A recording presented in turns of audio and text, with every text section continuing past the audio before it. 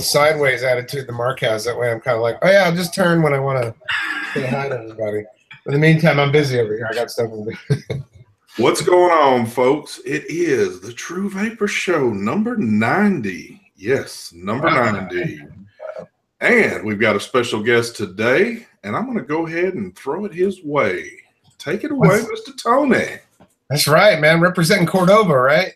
Cordova, baby. Yeah. Well, you know, it's funny because ST and I got to talking, and I was like, yeah, dude, I lived in Memphis for 4 years. I worked in radio there. I worked at 94 on the Buzz, and I said, I lived out by the Wolf Chase Mall. He's like, Cordova, that's where I live. Yep. I was like, that's pretty cool, man. Hell yeah, I know that. We found that out when we were in Vegas, and it was like, wow, that's just how that shit worked out like that. It just tripped me out. So yeah, man. Yeah. Well, you know, when I was in Atlanta, I ran into a couple folks out there that, you know, I was like, oh, they're dude, hey, can we get our picture with you? You know, we own a shop in South Haven, Mississippi. I was like, South Haven? I know South Haven, man.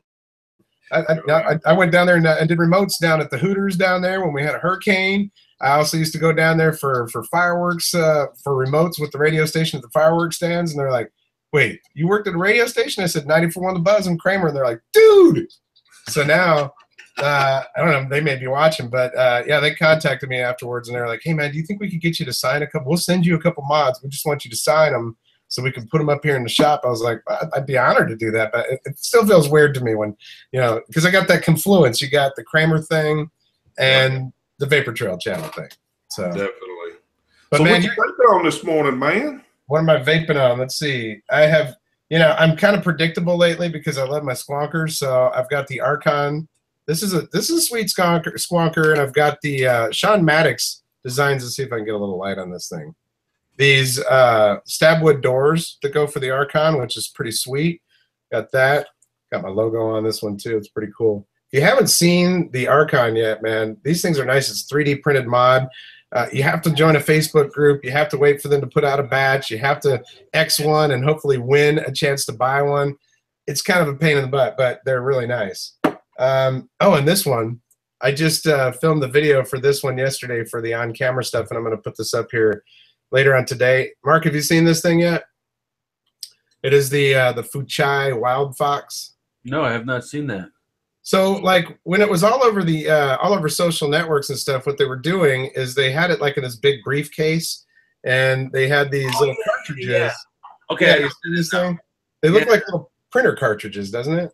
Yeah, and it came like with a suitcase full of like 20 of them or something. Right. Well, I think, you know, what this thing would be really good for is if you're like a traveling salesman selling juice, you know, walk into the shop like, okay, well, I only need like 2 mods, you know, because it's built-in battery. We'll just pop in the new cartridge and you're good to go. I thought it was going to be a lot more like the RDTA Box Mini, though, Mark, and ST. I thought it was, you know, it looks like it, right? It's very similar. But it's not. It's, as a matter of fact, that's all you get as far as the display on there is seconds that you hit it, your battery, and your ohms. And that's because it's not adjustable at all or anything. It's basically, you know, it's really like a starter kit. It's a 0.5 ohm coil. These are refillable. They don't come filled with anything, obviously, because it's coming from China. There's a little rubber gasket right down there, a little silicone gasket. See that? Yeah, from what I understood, it's good for like at a vape expo for like taste testing juices. It would be really good for that. And having the mod like really simple to where you just fire the mod and vape and that's it, you know? Yeah, there's no adjustment, man. You just you know, use it. But it works good, though. And it does have an on and off switch on it, like, you know, like the, what was it, the J150 that Segele had? But it looked, I was like, oh, this is going to be great. It's cool, but it's not, you know, I mean, if you're a new vapor, it would be good. You know, I know people say, well, you know, 0.5 ohm coil is just too much for a new vapor, but for me, it would have been perfect. But yeah, it's pretty good. Check it out. How many of those little pods did you get with it? You get 2 of them with it. So it's basically like you're replacing your coil when you put a new pod in there. Gotcha. You refill it until it's dead. It's plastic. It's a little bit wasteful, but it does hit pretty good. Here, check it out.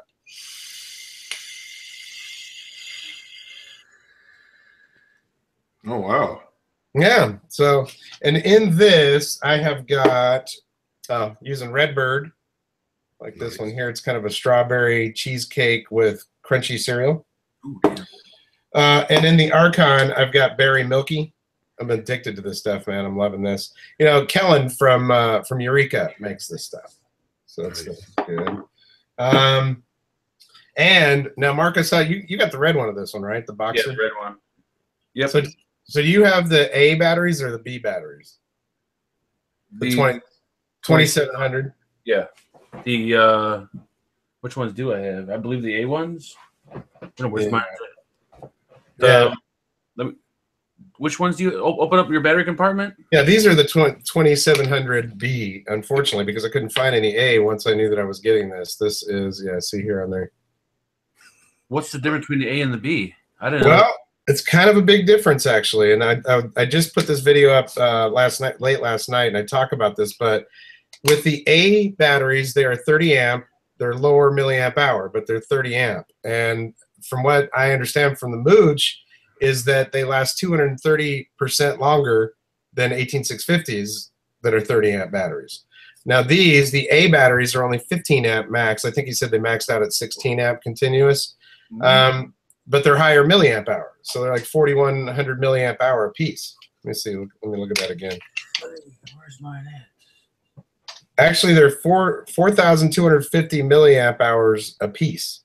Oh, okay. Because when they do last a long time, but they just, you can't do super low ohm builds on that. But this Boxer is just beautiful, man.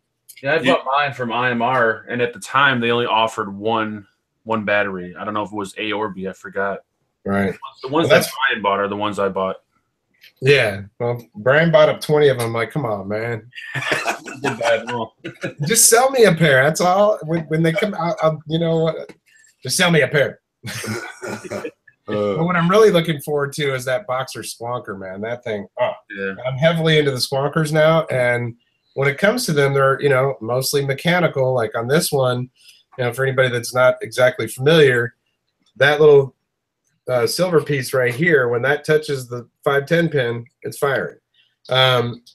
Well, it's not great for if you're going to be carrying it in your pocket or something like that, because hit that button and you could be firing your mod. But with the Boxer mod, he's got a built-in on the firing button. You just click it down and it locks. Click it back up and it fires. Plus, the quality on the print looks really, really good. $125, if you're able to get these things without having to go through a lot of trouble, that's going to be a really big deal. And the last one I've got here is my old standby, man. This Halcyon Squonker from Lost Vape. Always using this with Mod Milk in it. Mod Milk Pink. That's my thing. Yes. Sorry, I'm a little long-winded there. Cracker. I got the VN Boss 3000 XL V3 with the Sense. Oh man, Blazer Pro, and inside there I have some of Adore's Hazy Custard. What else? The Minikin V2 Kadama with the Skill RDA, and I am dripping on some Pancake Man. Also got the VN, the Revo with the this is the Druga, I believe it's pronounced. I'm not sure how to pronounce it. You always mess that one up. Something like that. And I'm vaping on of some of Ambition's Tasty Liquid, but I hate the labels. And that's it. Nice. All right. Well, real quick, what I'm messing with, I've got my V3 as always, my Boss, with the Ferro RTA on there. Also rocking my Boss Genesis with the Icon. And last but not least, I got the little Minikin V2 with the Crown 3. And I have been enjoying this one, actually. So it's been getting better over days. And then all that stuff, I'm rocking some Glory Hole from Mr. Mike Vapes. What else? Oh, this shit right here. This Drip Witch. This, man, y'all definitely got to get you some of that right there. That's good stuff. That's what I'm hearing. And last but not least, where is shit? Oh, here it is. Milk Money. That shit's pretty good right there too. So, all right. Hold on, let me see. I am liking the Ferro. I was very surprised. I'm not that big on single coil devices. Even though I did the GoVad the other day, you know, and I've been using it some, I've enjoyed it, but Mark was like, "Oh, you'll really like it. You'll really like it." And I'm like, "Dude, it just doesn't." Man, I put a build in it, started vaping on it. I was like, "Holy shit, this thing is pretty damn good." So, yeah, I don't usually do single coils, and that thing was pretty impressive. Yeah, very, very surprised. Have you got? I'm certain you've got the Faro, Tony, right? I do. I haven't. Are you talking about the RDTA? Yes. Or the RTA? You know, I have, but yeah, okay. I haven't wicked it up and used it yet. So you like that one a lot? Yeah, like I said, for a single coil, which I'm not really big into single coil, man, it just was tripping me out. I was like, wow, because I'm rocking it at 65 watts, and it's like it's a pretty damn good vape. Hold on, there we go. It is damn good. Yeah, I like the single coil builds, man. That's one of the reasons why I really like the Engine Nano. That's what's got on here right now. Yeah, it's definitely been surprisingly good. So been enjoying that.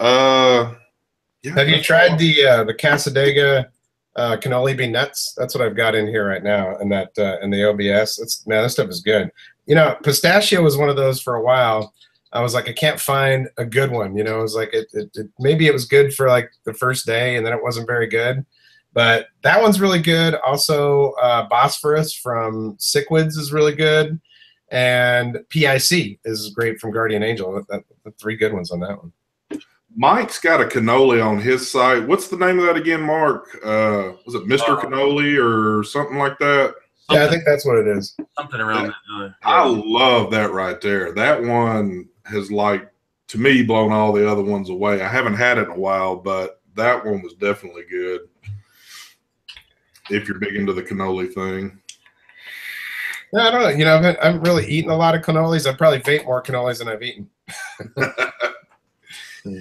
So, funny stories. We'll just kind of go through all this. So, of course, I've kept up with Tony forever. Watched the stuff. And then when we were all in Vegas last year, Tony happened to walk by. I was like, oh, shit, Tony. So went up and talked to him just for a minute. I was like, who is this big dude, man? I swear I didn't know it was your sister. And we got to bullshit a little bit, and then it just turned out to where I found out that he was Kramer here in the Memphis area. And I was like, holy shit, because, you know, that wasn't really my style of music listening, but you know the DJs that are in Memphis, sure. And that name always stuck out. I did hear him on the radio some, and I was just like tripping out to think, wow, you know, this is the same guy right here. So it was cool. And then to come to find out he knew the area I lived in and all that. So I've been hitting him up forever trying to get him on the show. And then we meet up in Atlanta and get to hang out. Man, we had a long time hanging out in Atlanta, which was awesome. And Tony got a little drunk. And Tony got a little drunk, and we got to see the other side of Tony, but Tony is a great guy. It was fun hanging out with him, and finally scored him on the show. So this is definitely a treat for me, but yeah, it was pretty awesome. Well, it's an honor to be on here, man. You're a good guy. I see you got a lot of people in here in the comments. Relic Vapor. Now, Relic Vapor, he has been frequenting my page for a long time. Relic, you're from Philippines, right? Is that where you're at? Wow, I haven't seen Relic in forever. Damn. I'm like, dude, you need to send me some lumpia, man. I love some lumpia. I grew up in San Diego, so we had a lot of Filipino food out there. It's good stuff. Damn, I'm tripping the hell out right now just to see him in there because, like I said, he used to comment all the time, and then he just kind of he went off into the no zone. But also have you back, brother. But yeah, it's pretty cool, man. So yeah, you know, the Memphis thing, it's funny because, dude, I had great ratings at that radio station. It was a female-based radio station, so I don't blame you for not listening all the time. You know, it was Lenny Kravitz, Sheryl Crow, that kind of stuff. That's funny. But yeah, so I loved Memphis, man. The food there was great. Gus's chicken. Man, I miss Gus's chicken really bad. Now they got them all over the town now. At the time, they had the one in Mason and the one that was downtown. But, you know, I missed the food there in Memphis. They'll fry anything. But anyways, the ratings were great, but we got a general manager there that also worked in Las Vegas when I was in Las Vegas. And when I was in Vegas, I worked at a classic rock station, Male 2554 demo. We're a little bit more racy, you know, and it's Vegas. So he hated me because I competed against his station. When he came to Memphis, he wanted to get me out of there. His stated goal when he got there was like, I'm going to fire Kramer. And I was like, well, you know, my ratings kind of say something different. So we're going to have to agree to disagree. And, you know, unfortunately, it took him 2 years, but after 2 years, he finally got me on just some little technicality. And the corporate office was just like, whatever, man, go ahead, finally get rid of him. And what was great is that people that worked at the radio station would get up with me and they'd be like, dude, every time we do a remote, people are like, I don't even listen to that station anymore because they fired Kramer. I'm like, yeah, that's what I'm talking about. So, yeah. Well, the one thing that I always used to, when I would like watch your videos and stuff like that, the thing that always tripped me out about yours was you always did the green screen thing, but it would be black behind you. And I would like, all right, I'm waiting for him to blow that cloud so it looks kind of different on his setup right there. But I get people that will comment sometimes, be like, oh, I like how you blow fake clouds, man. I'm like, okay, let me just point something out. My job, my day job is video editor. You know, I do photo, video, and voiceover, a lot of TV commercials and stuff like that. And I know for a fact that it would be difficult at best to put fake clouds into a video. So why the hell would I take the time to do that? But no, it's green screen, and because of the way the lighting works sometimes, depending on what color my shirt is too, it depends on, you know, the color that will have to be corrected in the green screen. That means sometimes the cloud will look funny and like looks like it's got little diamonds in it and stuff. But we all know what clouds look like, man. It's not a competition to have the best looking clouds. You know? Exactly. I just like the black background because it keeps things nice and clean and not distracting. Because I notice, like, when I watch some people's videos, I'm looking around going, what's that up there? What's that over there? I'm like, what did he just say? I got to rewind it. Especially if you're looking at Mark's stuff, because Mark's got crap all over the place. So. Mark's got a lot of stuff in there, man. He's got in the beginning, I tried to do the whole, like, black background, like, clean background. Yeah. I just couldn't, like, I don't know, I couldn't get with it. Because, like, it's too focused on you. Like, if there's no background, then they're looking at you the whole time. That's true. It's a little weird. Yeah. And after doing radio for 18 years, it's weird to, like, have people see my face sometimes, too. It's like, okay, well, because, you know, I could say and do anything on the radio, and nobody knew, you know, anything other than, you know what I'm saying? So it's just weird to be on, you know. Yep. So your channel's been growing pretty good. Is there, like, any have you thought about doing any other things on YouTube or branching out, like starting, like, another channel with stuff, or just... I've got a couple of other channels, actually. One of them is really small because it's just something my wife and I have a passion for looking for sea glass on the beach. You know, we live 5 minutes from the ocean. And so, you know, I love walking the beach and looking for sea glass. And what it is, basically, it's just broken glass, trash that has been tumbled in the ocean and the sand and becomes smooth. And it looks really cool. So, and it's hard to find. But once you do know how to find it, then you start looking for it. So that channel is called the Sea Glass Hunter channel. You know, I haven't put a lot into it. It's been cold as hell here, so I haven't been getting out on the beach. But wifey and I are doing that. And then I have the Picky Eater channel. And man, you know, I'm in my 40s. I've been a picky eater.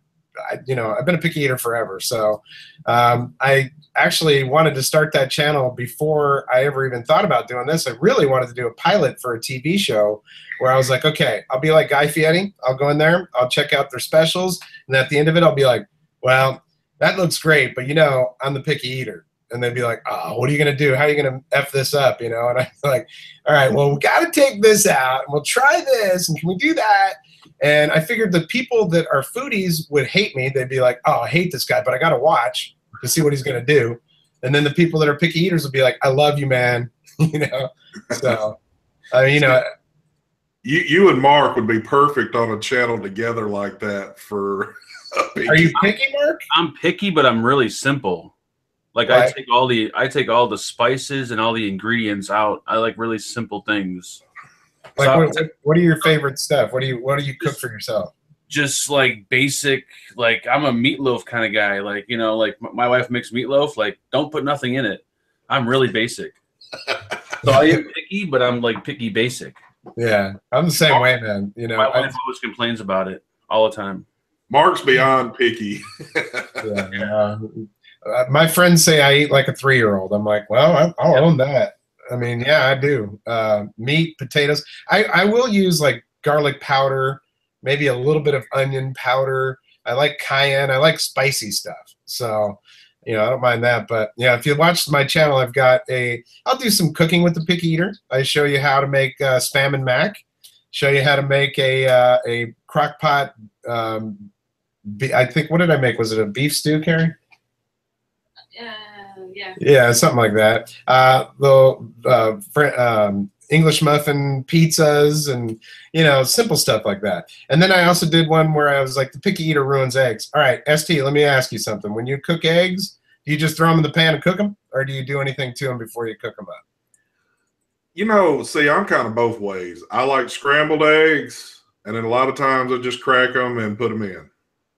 Yeah, So, well, whether it's scrambled or fried, there's that little white thing that hangs off of the yolk. I know what you're talking about. That thing's got to go, man. It has got to go. I'll take I have a technique for it. I take a spoon and a fork, and I get the spoon up underneath it, and I pin it, and you got to pull it out fast. But, you know, so, yeah. And once you see it, though, you're like, oh, dude, now I'm probably going to have to take that thing out because it looks like snot. Or something else, maybe semen. It looks bad, whatever it is. Oh shit! But, yeah, you might be a little bit beyond Mark then. Yeah, that's pretty picky right there. It's gotta go. It's gotta go. Oh shit! So, do you? I mean, I know tons of people keep up with you, but on an average day, do you get quite a bit of vape mail and stuff all the time with packages coming in, or is it?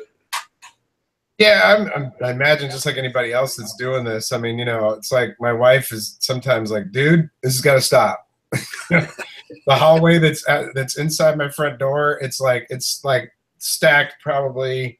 Oh, it's stacked. It's wide, and it's a lot of products. It gets to the point where I'm like, okay, well, when these companies are asking, can we send you this, like especially some lame looking mod, I'm like, well, look, if you want to send it, you can. If it's great, I'll move it up the queue. If it's good, I'll put it in the queue. And if it's just not good, I'm just going to tell you what I don't like about it and hope that'll help you improve, because, well, these videos for me, I don't know how long it takes for everybody else, but when I do a video, it can take me, probably because I do the green screen and all that stuff, but it can take me anywhere from 8 hours to more to, shoot, edit, deliver, all that kind of stuff with one of these videos. And I'm like, I just don't have time to do every product. I just don't. So, it gets crazy sometimes. You only do one video a day, right? That's all I can do. Okay. Yeah. Yeah, I know some people like try to record like 2 a day, or like Mike puts like a few videos in the queue. I don't know how the hell he does that, but like I'm only able to get one done a day, and that's it. I don't see how people can do more than one.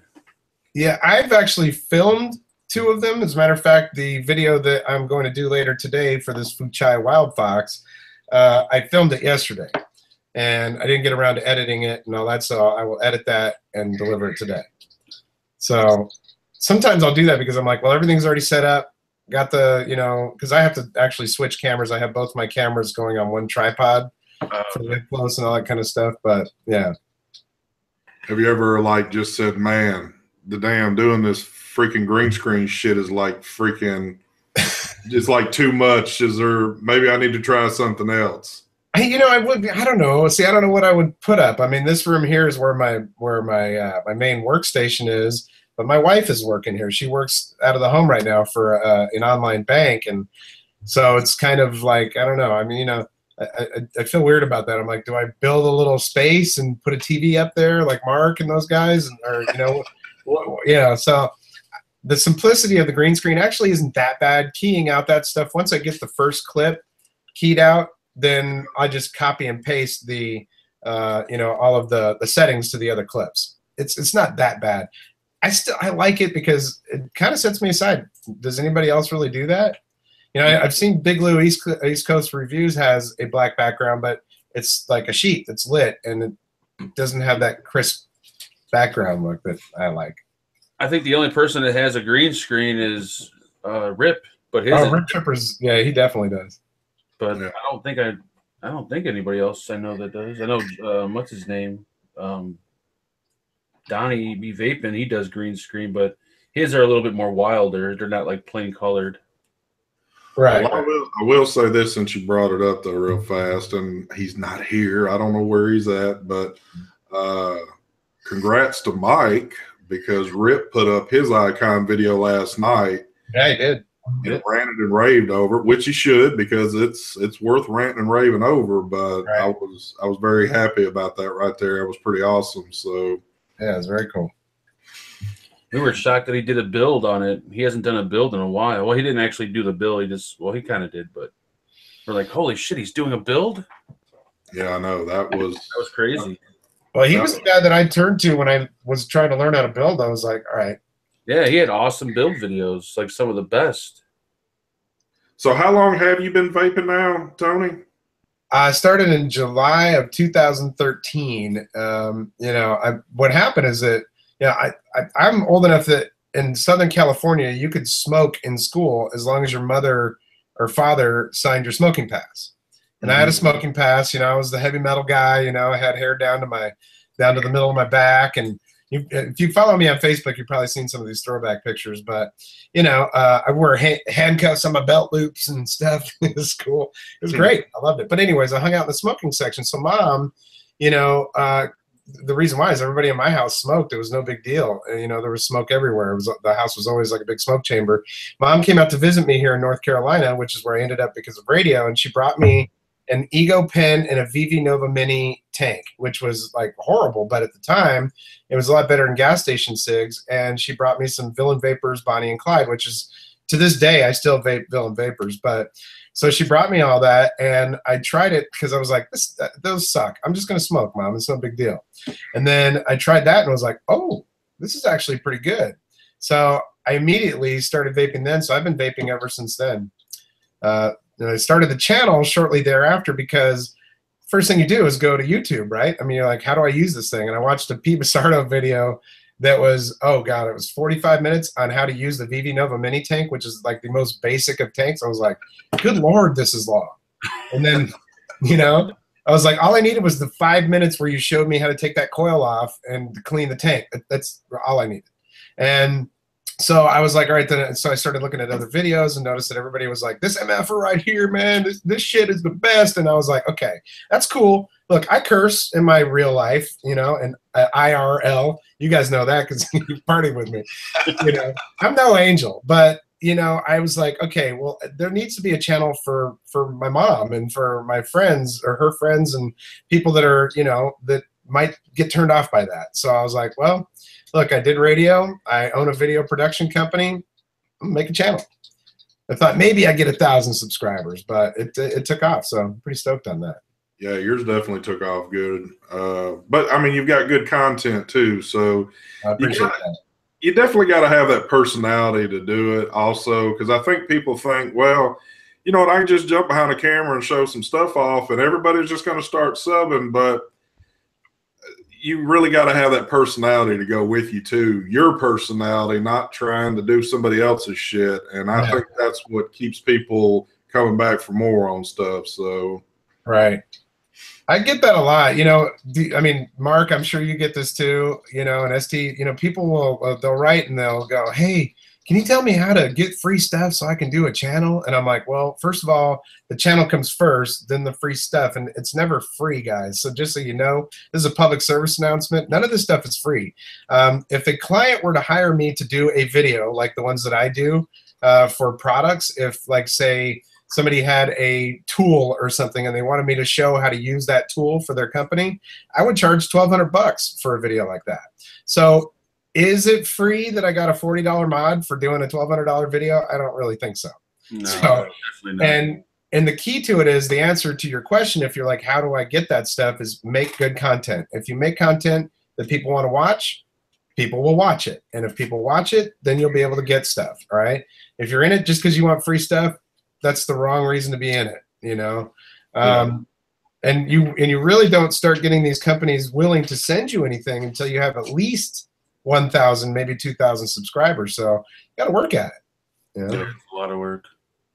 And you think you just kind of hit record and just, you know, just it's so easy, but really it's not easy. Like the live shows are not easy. The videos are not easy. You do a great job, Mark, by the way, with your live stuff. I mean, I have a hard time watching that long, but you know, I'm like, because you'll get a product that I haven't gotten yet or something, or maybe I have it sitting in the queue, and I'm like, let me see what he thinks about it, and I'm like, dang, this one's live. It's an hour and 20 minutes, you know. But you're really good at switching cameras and all that stuff. I'm like, man, I don't know. That seems like a lot of work. Yeah, it's all of it. It's just hard work. That's why when people say, "Oh, you get shit for free," it's like it's not free. Like it is not. No. And I mean, just like you said a minute ago, you're spending almost 8 hours. That's a day. That's a work day. Yeah, that's a normal work schedule for somebody right there. And if you just got one device to do a video for that long, I mean, your time more outweighs the cost of that device right there. Well, and YouTube, it's funny because people also go, well, you make a crap load of money on YouTube. I'm like, do I? You know, YouTube, it's a fickle thing. It doesn't pay a whole lot of money. And, you know, it's like per 1,000 views, you might make a couple dollars. You know, so it's not. You don't really start making money on YouTube until you hit like the 200,000 subscribers. Right. That's exactly. when you start making actual like money that you can, you know. Rip Trippers money. Yeah. Exactly. Dude, Rip Trippers is making enough money off his YouTube channel to buy a car and give it away. There you go. I should say something. But, you know, I mean, it's crazy. And Mark, I don't know if you've been noticing this, but revenues are down on YouTube because there's like some kind of weird boycott going on. Yep. These advertisers are afraid to – I don't blame them, because say that there's an ISIS video and the ISIS propaganda channel is actually monetized. Well, does Chevy really want to play before an ISIS video? Probably not. Exactly. You know what I mean? Because then you're supporting ISIS. But by the same token, they're hurting little guys. You know, I mean, if I made $500 off of YouTube, I'm pretty happy. That's $500. That's a couple. You know, that's maybe one of my bills, and take the wife out a couple times or something. But you know, it's down significantly, and it won't go back up until these advertisers return. And I guess maybe for the viewer, it's good because they don't see as many commercials. Well, and that was kind of my next question. Have you noticed anything in past videos that have been kind of tampered with by YouTube? Not me. Mark, what did you have on yours happen? No, it wasn't my channel. Like a lot of people have been getting their videos like demonetizing turned off. Yeah. Ambitions had 2 videos. I don't know if Mike did, but I know a lot of people. I don't know if it's because of like swearing or what it is, but that's part of it. I read. I had none pulled yet, so thank God.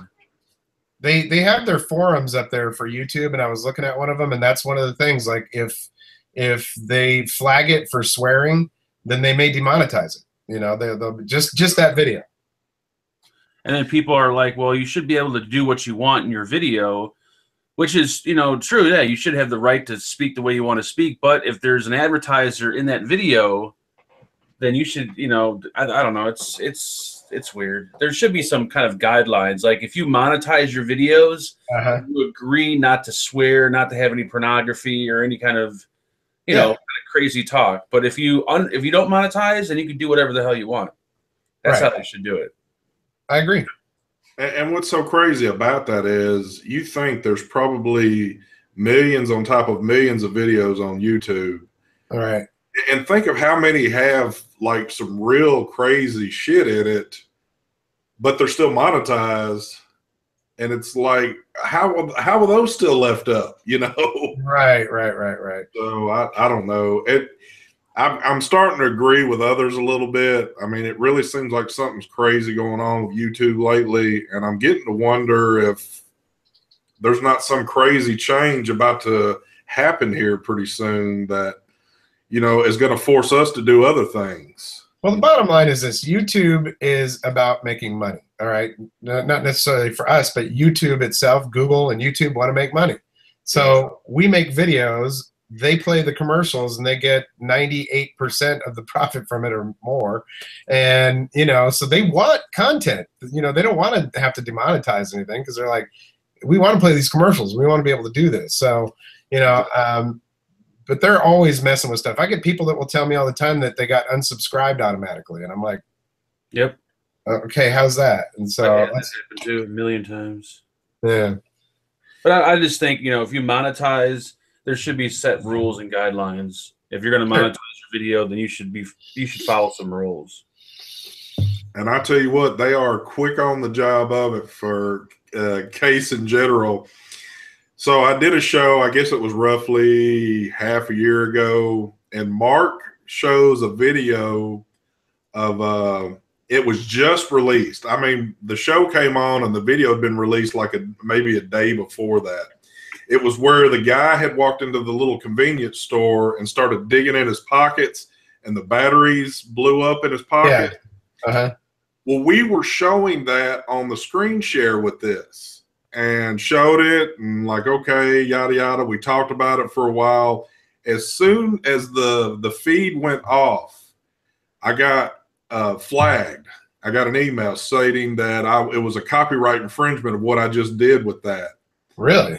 And I was like, wow, it happened just like that, so, and I was like, okay. So that is like the only video out of my bunch that I never went back and edited that out so I could keep monetizing it because it was a big part of the show. And I just said, well, you know what? I'll leave it unmonetized where they can still see what was going on with everything. But they were quick on that. I couldn't believe, like I said, the show hadn't been off but maybe 15 minutes.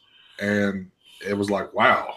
So they're definitely quick on the case with shit. that is, well, they have an algorithm that looks for for copyright stuff, and yeah, pretty crazy. Yep, they caught that quick. So yeah, I've uploaded a video before, and like within minutes, email, boop. This video has not been monetized because you used a piece of music from so-and-so. Actually, what we'll do is give the profits that are made from this video to the person that had that music. You know what I wish, like I have a Vimeo account. If anybody's interested in seeing some of my professional work, you can go to vimeo.com/Tony's video. I think is what it is, vimeo.com/Tony's video. But what I was going to say is that on Vimeo, if you need to edit a video or change the content, you can actually go in and replace that video with a new version of it, and it doesn't change your view count or anything else. It'd be really nice if YouTube would do that, because then if you did have a problem, then you could go in there and change it, fix it. That would be nice. Well, and a lot of people don't realize too that YouTube, and I'm sorry folks if we're just rambling on about YouTube a bit. I know this is a vape thing, but yeah, sorry about that. But no, I like talking about this. YouTube's also on a point system. So your channel can be in good standing. But if something goes on, you can get points dinged against you to the point of, it's like anything else. You get enough points against you, they can pull your channel. So you got to be real careful what you do. So if you hear us cutting up or joking about, oh shit, please don't play that song or something, it's because we already know what's about to happen here. We don't want to go through any of that crap. Yeah. And when I got notified of that, they made it clear that, hey, there'll be no points against your channel, but we are letting you know, because that video was so new and it had just surfaced, it was like they weren't certain whether or not they felt that they could actually show that somewhere until their side of the bunch, whoever actually had the video, did what they needed to do. So it said nothing against you, but you can't monetize this video. And I was like, okay, well, that's cool. As long as you don't hit any points against my channel. But another thing that I've been noticing lately are a lot of people are buying subscribers and buying views. I'm not going to say. How does that work? How do you do that? I'm curious because I want to buy some. There's apparently websites out there where you pay and you get more views, you get more subscribers on your videos. I got an email about that actually not too long ago. I was like, what? Okay. Yeah. And there's actually a few vape reviewers that are currently doing it at the moment, which is, I don't see the point in it. Like, why would you want to buy views? Like, what is it? I mean, other than it doesn't make any sense. Like, it's like, why do this?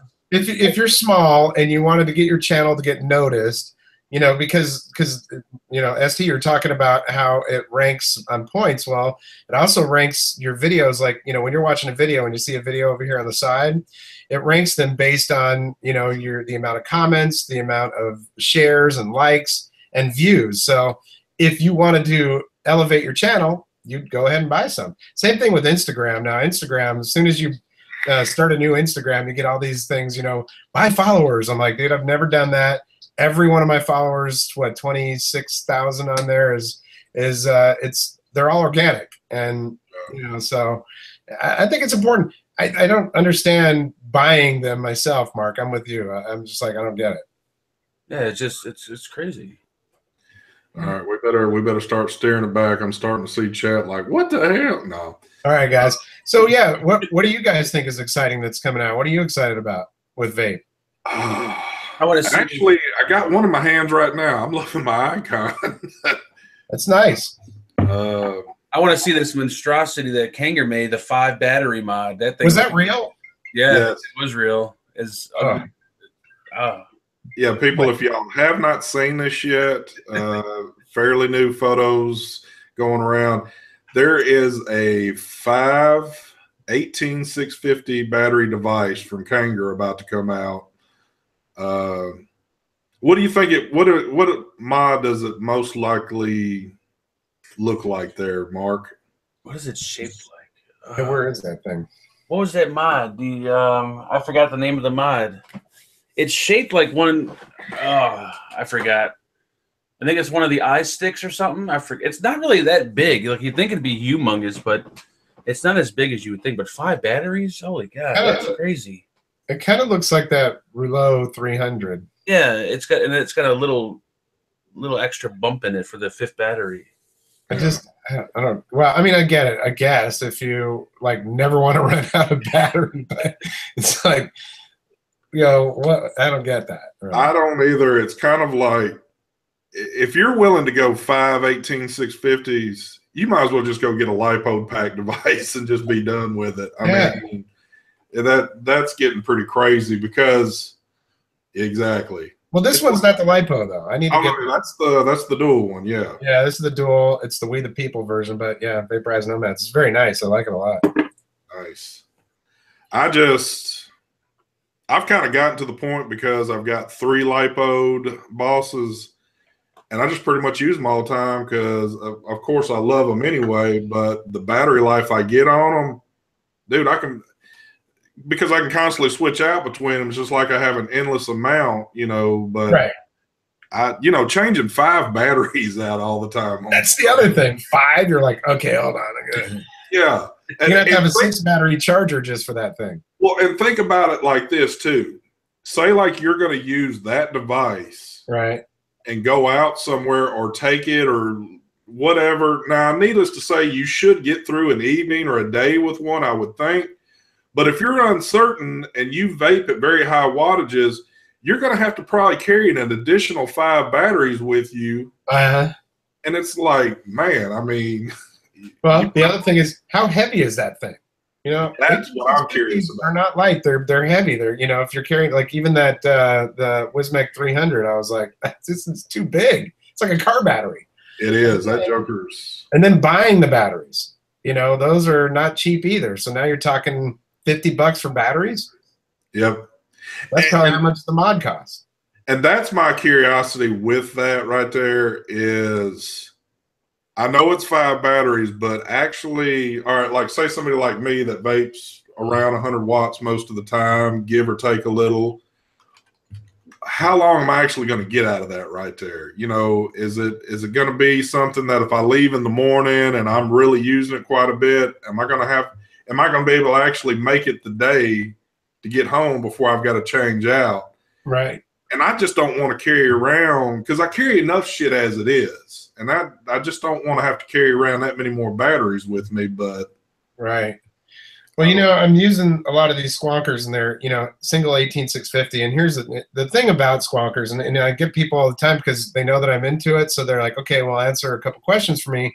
What, I think one of the biggest questions is I want a dual 18650. I'm like, well, that kind of defeats the purpose of a squonker. I think the people that use these, they want to carry around a small box. Some of them are really tiny. I don't have it up here right now, but the Clockwork, or the Franken Skull, or the Octopus, any of those are really itty bitty. And the idea is that because you carry around your liquid inside the mod, you just squeeze it and you're good to go. I don't want to carry around a big mod, and to put two batteries in one with a bottle of liquid, then you're talking about a rouleau. Right, and I only use those at home, so I don't mind having an extra battery in a little plastic case with me and pop that in there. I don't mind that at all. Yeah, 2 batteries is fine, but 5 is a whole other story with What's me. funny is like Kanger kind of disappeared for a while, then it just came back and bam, there's 5 batteries. It's like, yeah, right. Plus, they're kind of like the starter kit guys, Yep. Where's this coming from? Exactly. We're all shocked. I had Basardo on the show right when he got back from his China trip, that one they just took a little while back. Right.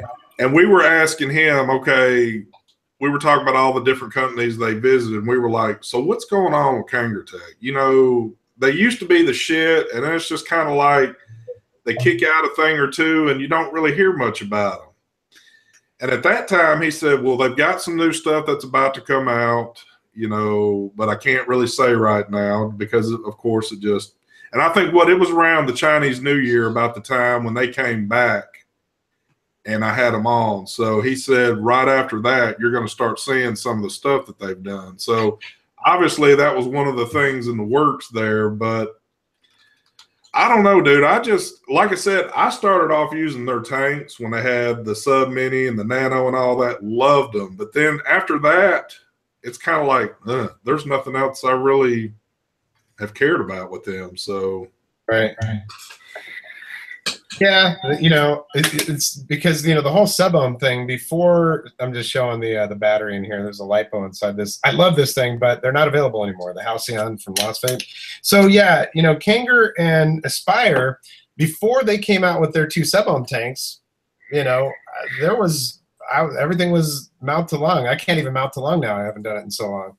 But before they came out with those, it was all 1.8, when I got down to 1.2 coil, I was like, woo, now I'm really getting some vapor. But I tried that, the Aspire Nautilus, or not the Nautilus, but the Atlantis, and was like, dude, now we're talking. Yep. And, I could tell that Kanger and Aspire at that time, they were really competing to see who was going to come out with that thing first, that sub-ohm tank.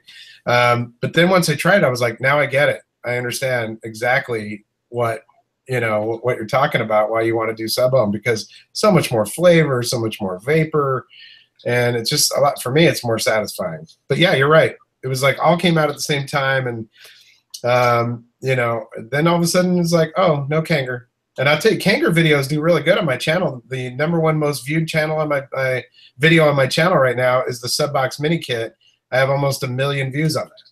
Wow. Now, if I could have had $1 for every view on that, but no. Yeah. Same thing with me. My highest viewed video is my sub tank Nano, and I've got like 102,000 views on that. Right. Like a sub tank Nano, but yeah. But back in the day, that was the shit. Everybody was wanting to, look at them, see them, and I think what happened with my video with that one, it kind of got tied into indoor smoker stuff a little bit because they were big into the Kanger stuff, and somehow the YouTube thing, it got pulled in a little bit. So if you look it up now, you'll see indoor smoker and then like me or Tia, and then so it was getting a lot of views off of it. But beginner devices always seem to get quite a bit more hits than what other stuff will, because that's really what people are looking for, I think, on YouTube anyway. Right.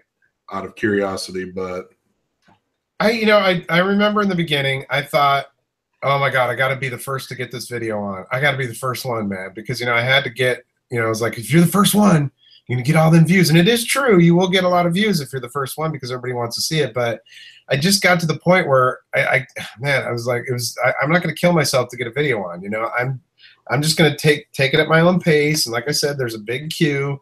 So I kind of try to use, people that are on my Instagram and Facebook and all that kind of stuff. I'll put the product up there, and if everybody wants to see it, then I'll move that up in the queue a little bit. I just, and if it's something that I'm dying to see, it's going to get moved up. That Archon Squonker, man, I was like, right away, sure, I'll get that on. So Squonking's pretty much your thing nowadays, right? Dude, once I started doing that, I was like, I'm having a hard time using a tank now. It's like, it's so much better. And I got to the point where I got sick of tanks like, say, the Duos. It's a nice tank, right? But it's freaking giant. Look at that. That's on top of the Triad. It's big. And I got to the point where I was like, I don't want these towering tanks. It's, so you get a little tiny thing like the Hadley on there, and it's just so much better. It's low profile. Everything is compact, and I love it. Plus the flavor. You get a good build on one of these things, you're good to go. Well, I've been seeing this scroll along a little bit from different people. Did you get a Crown 3 yet? I did just get one, yeah. What do you think about it, or have you even used it? I haven't used it. I broke it down, took it apart, looked at it, and was like, okay, well, let me put this up on Instagram and see what people say. It seems that people want to see it. So have you used it? I've started using mine a couple of days ago. I broke my black one out. I kind of like the red drip tip with it, but the coils are underrated on this thing because they state they're like 50 to 90 or something like that on the 0.25. And we realized the other night when we were like in private bullshitting, it's like, dude, you can crank the wattage up higher on these things. So I pushed mine up to 100, and it's been vaping perfect. And you can actually go a little over 100 and still get a good vape, and nothing crazy going on. So I think they were trying to go the safer side this time because of some of the issues they were having with the Crown 2 coils. But I was vaping on it I had it for like 2 weeks now, and I've been vaping on it at like 80 watts or so, the recommended wattage. Right. And the vape wasn't really like the greatest. And then we cranked it up to 100 and 120 watts, and it's like so much better. And the coils can keep up. So I think they're really like underrated, the power ratings on here. Yeah. But at 100 watts, this thing, no burnt hits, no nothing. Like so far, it's just doing awesome. So I think they just covered their ass by putting 80 watts on the coil. Yeah, because they don't want to, That's the other. So let me ask you this. Here's a question. Do you guys prime your coils? Yeah, I prime all my coils. I don't do it, and people will go, oh, you didn't prime that coil. And I'm like, dude, listen, I have my own way of doing it. I'm sorry, my dog is chewing on the windowsill over here. But yeah, I have my own way of doing it, and I have patience. So when I get a new tank and I put a new coil in there, I'll put liquid usually on the, on the intake holes, but not on the top, because every time I do that, I get gurgling and spitting, and it just never calms down. So I just started putting them in the tank and letting them sit. Let them sit for 10 or 15 minutes, and they work just fine. I think that, the company started, a few YouTubers probably said, oh, you got to prime these coils, and then the companies went, yeah, we're going to put that in our manuals. So now everybody thinks that you have to do that. Well, if you have some patience, let it sit for a little bit, take a few hits off of it without firing it, it'll work just as good. Yeah. And it's funny you say that, because that's the person I used to be. When I didn't have much at all, when a new tank would come in the mail, I'd get it, throw some juice in, I'd be like, man, I can't wait. I'd just start hitting, I'd be like, oh, shit. But that's the way I'll do it now. I still prime my coils, but I'll put juice in it, and then I just let it set for a while, and I'll come up later on, pick it up, start vaping on it. Right. I'll flood my coil. I do it every single time. Even though some people say you don't have to, I still just weird like that. But it is definitely an enjoyable. Oh, excuse me. It's definitely an enjoyable vape on this one, though. I really, when I first hit it, to me, Crown coils used to be where you could kind of taste the cotton a little bit. It wasn't so much a burnt hit, but you could just taste the cotton, the nastier taste, and then that coil would break in. But it's like the flavor's a little muted this time. and then you use it just a little bit, and bam, it starts chucking along. So, okay, I think you'll enjoy it. it looks really good. So Yeah. I was impressed by that. You know, the Crown, the original Crown, was a great tank. It's just it's just way overrated. I used mine. I can't tell you for how long. Yeah. I got my first one in. There was like everything else got put to the side. That's all I ever used. And then finally, it was like something else came along. I forget, but took its spot. But yeah, that was probably one of my longest used tanks. The original one. I'll give these tanks a good, usage when I get them, and then something, because that's the thing, we're always testing stuff, so I tend to find something new pretty quickly. But the only tank that I really keep going back to, I still love the Clado tank. I have, 4 of the standard ones and 2 of the 120 watt, the Clado 120s. Still love that tank. It's funny, though, because, when it comes to these things, people will go, do you get vapor lock, man? I'm like, I don't even know what you're talking about. I've never gotten this vapor lock that people talk about, and if you do, open the lid, close it up. Is it really that difficult to do that? But, personally, and then the other thing that was funny with that is, and I talked about this on Vape Team, was that right after I did my video for the Clado and talked about how great it was, well, Grim Green put out a video, and then Ruby Roo put out a video, and both of those videos, they talked about that it had some rubber band taste in the coils, and I was like, I've never had that. So people, without trying it themselves, people immediately started to parrot that back, like, oh, well, these have rubber band taste. I'm like, have you tried it? And they're like, no, but Grim Green said so. I'm like, well, just because one reviewer or 2 reviewers say that, and remember, Grim and Ruby know each other, so they probably compared notes, and they're, yeah, I did taste that. It's kind of a power suggestion type of thing. So, Exactly. I still love that tank. It's a great tank. And I think that tank is what saved Aspire. They were kind of tanking at the time. They weren't doing real well. But that tank, it really picked it up for them. Yep. Quick question for you, Tony, from John. He wants to know how many years you lived in Vegas. I lived there for 4 years.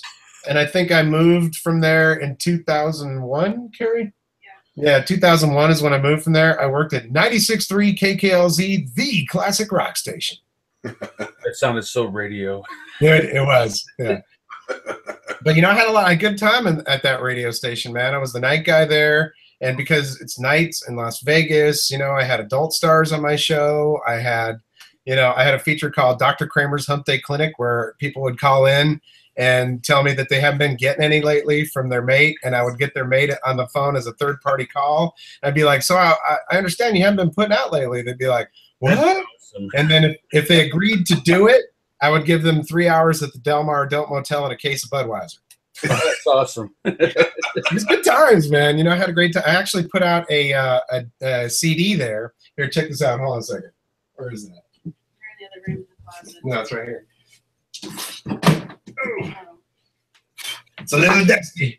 But here, check this out. So, she's an adult film star. She did the cover of it with me.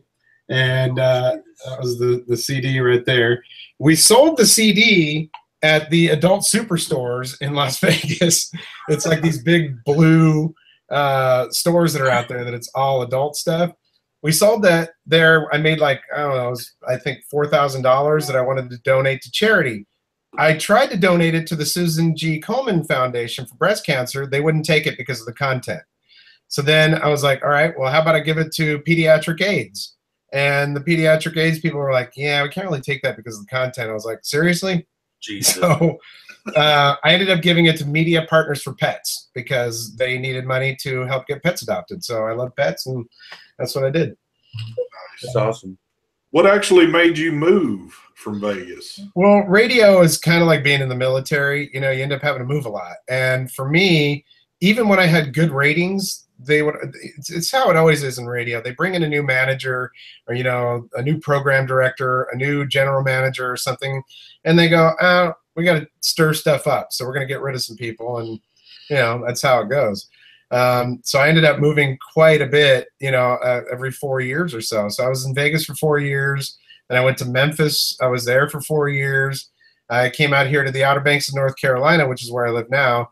And I was here for 2 years, and then a guy that I worked with in Memphis had gone to Jersey to be a general manager, and he was like, "Man, we gotta get the band back together." And I was like, "What are you talking about?" He goes, "Dude, for 2 years now, since you've been gone, every time I'd go out in the public with the radio group, they'd be like, 'Did you guys fire Kramer?' So he goes, 'I want that at my station in New Jersey.'" And I was like, "I don't know, man. I haven't heard a lot of good stuff about Jersey." So I ended up taking the job. They were like, "We'll pay you 3 times what you make there in the Outer Banks." So I was like, and it's close to New York. So if you're in radio, you want to work in New York, Detroit, LA, that kind of thing. And I was like, maybe I could get the job in New York. And I took the job, and it was hell. I was in radio hell. They treated me like I was some kind of country bumpkin, this is my first rodeo. And I was like, dude, I've been in big markets, man. This is no big deal. And then it turned out that the guy that I worked with, he turned out to be a little bit of a little cokehead, and I think things at the time, anyways, he's recovered now, but he ended up being my demise at that radio station. And then I was like, at that point, I go, dude, do I really want to do radio anymore? And I'll tell you this: radio used to be show business. Now it's just business. All right. They haven't learned to adapt with, all the new ways to be entertained, phones and all that kind of stuff. I contend that they got to the point where they said, you need to all just shut up and read the liner card and play the music. And I contend that the reason why people listened to the radio back then is, they had to put up with 12 minutes of commercials per hour. I contend that they listened to it because they like the personalities. So when you shut that down, that took away your audience. I used to always listen to the radio. Not anymore so much. Mark, you probably knew the DJ. You probably knew his dog's name and all that kind of. You're like, oh, I love this guy. I listen to him and whatever. Yeah, in Chicago we had Mancow in Chicago. I used to always listen to him. He was. You also had Brandemeyer there. Yeah, there were a lot of cool guys down here to listen to in the morning. Well, I'm from Waukegan originally, Mark. Oh, are you? Okay. Yeah. Nice. See, I'm doing something I thought I never would do. I started doing the satellite radio thing, and so there's not many commercials on satellite radio because I guess that's part of paying for it. You don't have to listen to a bunch of shit. Right. But, I mean, really, I just drive to and from work is when I listen to it, unless I'm traveling. But pretty much everything else I do now is internet-wise. So, but I know there's still millions of people that listen to the radio all the time. But yeah, I listen to all the old Howard Stern shows on YouTube. Yeah. Well, he was definitely my influence for my Vegas show. At the time I was a big fan. And, I remember I'd have to get pirated tapes of him. I'd have to ask somebody in another market, hey, can you send me some tapes? It was like, crack. I'd get those tapes. I'd listen to them. Howard Stern did talk about me one time on the show because somebody had called him and said, man, you got to watch out for this Kramer in Las Vegas, man. He's coming up. He's got a show like yours, and he's got adult stars on there and stuff. And he did this bit and that bit. And Howard listened to him for a minute, and he goes, "Yeah, well, he's stealing everything that I've ever done." And as long as he admits that, which I did openly, I was like, "I'm a big fan." Absolutely, I watched your movie, read your books, everything. So he goes, as long as he admits that, then more power to him. I was like, okay, woo, he talked about me. Oh man. Well, tell everybody about, and I know you did it on the vape team the other night, but we talked about it when we were in Atlanta, about how these companies do what? This scares me because I have no idea what you're about. No. It was just about, I love to hear about how, you'll take your devices out a lot of times, like out on the beach, and you snap photos off and kind of do stuff like that. So you're big into photography and all that. Right. Yeah, I love photography, man. I mean, it's funny because when I was a kid, I did a lot of photography. I always had either a Polaroid or a Brownie or some camera or another. And, when I got into video, once I left radio, I started doing video when I left radio because I had started doing videos for our morning show because YouTube wasn't big when I was in Memphis. We actually would stream the videos from our own website. We had one time we had Tanya Harding. She was fighting on an undercard on a Mike Tyson fight, and she came in, and we had Ren, our stunt guy, come in there and let her punch him in the stomach wearing a boxing glove, which I still have with her autograph on it somewhere. And picked him up. So we videoed and we slow-moed it and we put a little 94 on the Buzz logo in the corner, and I got the bug from doing that. I got excited. And so when I got out of radio, I was like, well, I have the ability. I can do voiceover work. I know how to edit. I just need to get some better camera equipment. And well, let's do that. So that's why I started the video business in the first place. And then I bought a DSLR to shoot video with so I could get that film look to it. And I just fell right back into taking photos. And I love like micro photography. Like if you look at my Instagram, a lot of close-ups, like a bottle sitting on the beach between the seagrass and, with the ocean in the background. I love that type of thing. So yeah, take a lot of photos. And to me, that's some of the best places that you can get pics at, like in an area like that. You can always find an amazing spot just to set something there, and it's like, wow, that's a badass looking picture. Yeah. It's, there's a little bit of having an eye for it. You have to go, okay, what, because sometimes I'll go out to take pictures of vape stuff, and I just take a walk, and I bring a backpack with a bunch of vape stuff in it. I just take a walk, and I'm looking around. I'm like, oh, that tree looks cool. Stick that right in that tree right there. And Carrie, my wife, sometimes she's cracking up because we'll go to the beach, and I'll be like, oh, I got to get a picture on this dune right here. And, I have to pretty much squat all the way down, look like my ass is in the air trying to get the cat. I'm like, I get that picture. And then she's over there laughing like, man, people are looking at you funny. I'm like, well, you got to do what you got to do to get the picture. Yeah. So living so close to the beach like you do, are you a person that's like sick of the beach, like actually going to the beach? And never sick of it, man. All that? Yeah, in the summertime when I just saw myself over here. Summertime when the bikinis are out, when the summertime when it's nice, I'm always like, if I can get out there every single day and take a walk from one beach access to the pier or whatever, I'm out there, man. I freaking love it. It's awesome. And, so if anybody's curious, take a look at Google Maps and look up Kill Devil Hills. You'll see that Kill Devil Hills in Nags Head, that's the area where I live. It's really just like a little strip of island, and from the window that I'm looking out right now, I can see the water for the sound, which would be like the bay. And then looking out the back, I can see over the dunes, I can see the ocean like a little teeny peekaboo view. So the water, it's a big thing out here. And it's funny, the Outer Banks, they call it a drinking village with a fishing problem. So if you like fishing, this place has a lot of fishing. It's good times for that. In fact, it's even on Wicked Tuna now. You'll see Wicked Tuna, Outer Banks. Yeah, so that's where I live. It's cool. You like to get out and do deep sea fishing or anything like that, or? I worked for a couple fishing shows, and on that Vimeo channel, if you go to vimeo.com/Tony's video, you see a couple trailers from the fishing show that I did. It's very difficult to be a cameraman on a fishing show because you've got a shoulder-mounted camera. This eye's closed. This one's in the viewfinder, and the boat is moving.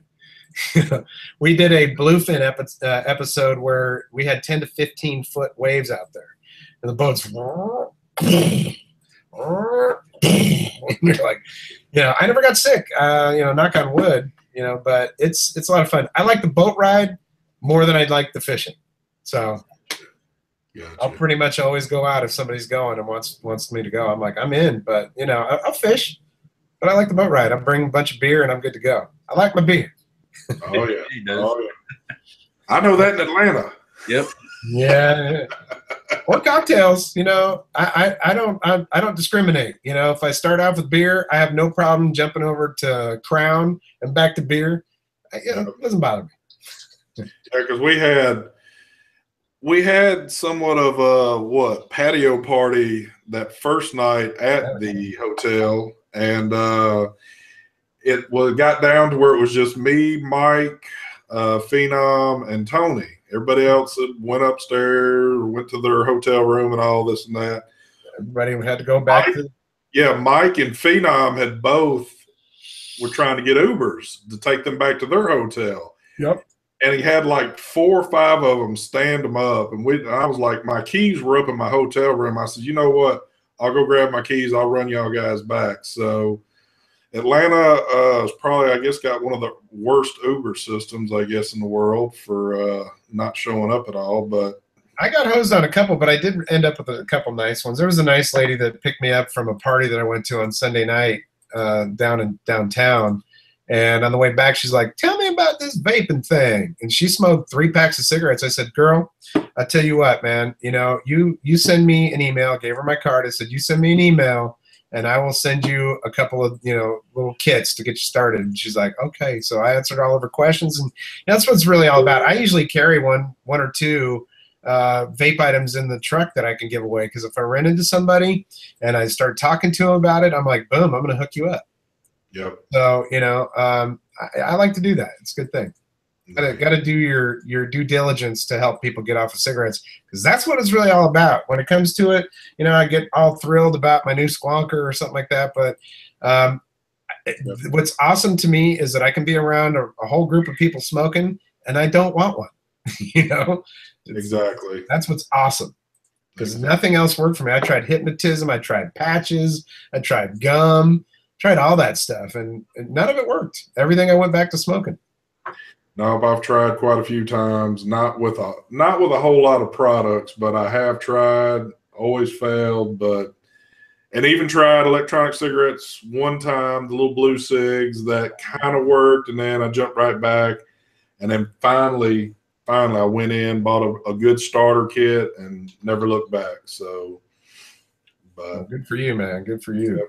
Yeah, the gum worked a little bit for me, but it wasn't really convenient. You couldn't really drink or eat or anything when you're chewing the gum. Right. And it burned my mouth. Yeah, it did. That's what satisfied me, was the nicotine would like burn a little bit. Like, that's the only thing I liked about it. Right. Well, folks, we have actually exceeded our time limit just a little bit, but I want to thank Tony for coming on. Hopefully we can get him back some point in time to come back and join us. Absolutely. We'll do it again. I appreciate you coming on. Now I got to do Mark's show. Yes. That's a pretty bad show. It's nothing. Well, I'll tell you something about Mark's show here in just a minute, but yeah, I want to thank Tony for coming on. Thank everybody for watching. We got a GoVad thing going on my channel. Go on there. I've got a video for a chance to win a GoVad. I'm going to be announcing that next week.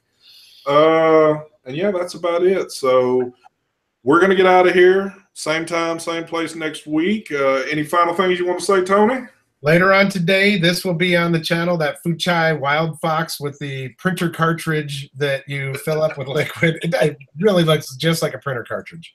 But I'll have that on there later on today, and I'm giving one of these away, the red one. Nice. Don't forget tonight, Vape Team, 10 o'clock Eastern. I always get that one mixed up in my head. And don't forget us on Sunday, Not Another Vape Show, 7 o'clock Central Time. So we're going to get out of here. Y'all have a good one. We out of here. Adios. Bye-bye.